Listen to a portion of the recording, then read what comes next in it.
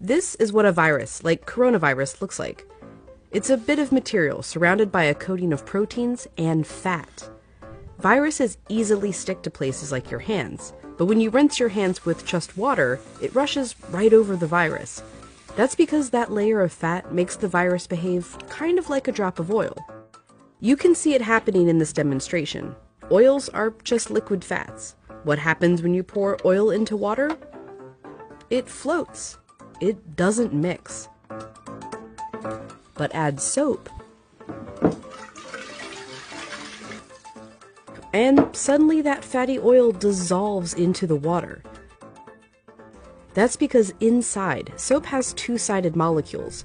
One end of the molecule is attracted to water, the other end to fat. So when the soap molecules come in contact with water and fat, these dual attractions literally pull the fat apart, surrounding the oil particles and dispersing them through the water.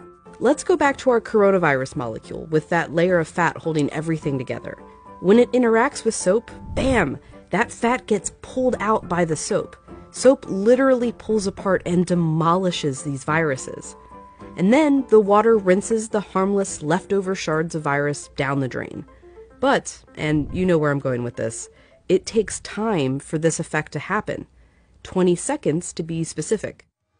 To show why, we ordered this lotion that mimics viruses and their fatty layers. It glows under a UV light.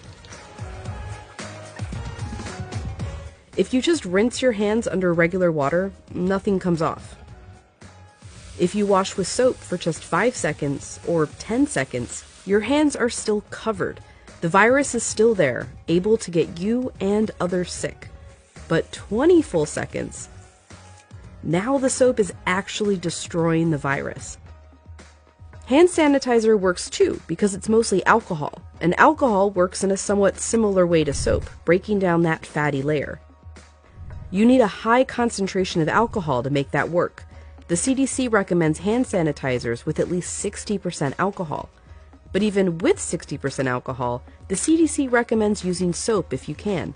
If your hands are sweaty or dirty when you use the sanitizer, that can dilute it and diminish its effectiveness. As for soap, just any old soap works. You don't need soap marketed as antibacterial even. The FDA says skip it. There's no proof it's any more effective. Just be sure to wash your hands for 20 seconds.